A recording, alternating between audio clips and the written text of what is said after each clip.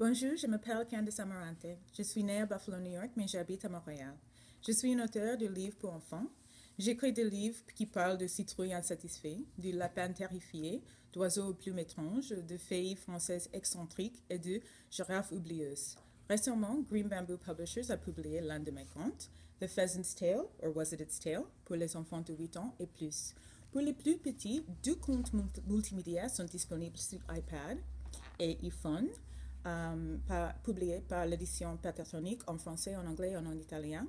Comment Petite Citrouille devint Grand Jacques parle d'une petite citrouille qui aimerait devenir une belle grande citrouille d'Halloween comme sa maman. Le lapin de lune de Tundra raconte l'histoire de trois lapins dont les ombres peuvent être vues sur la lune aujourd'hui.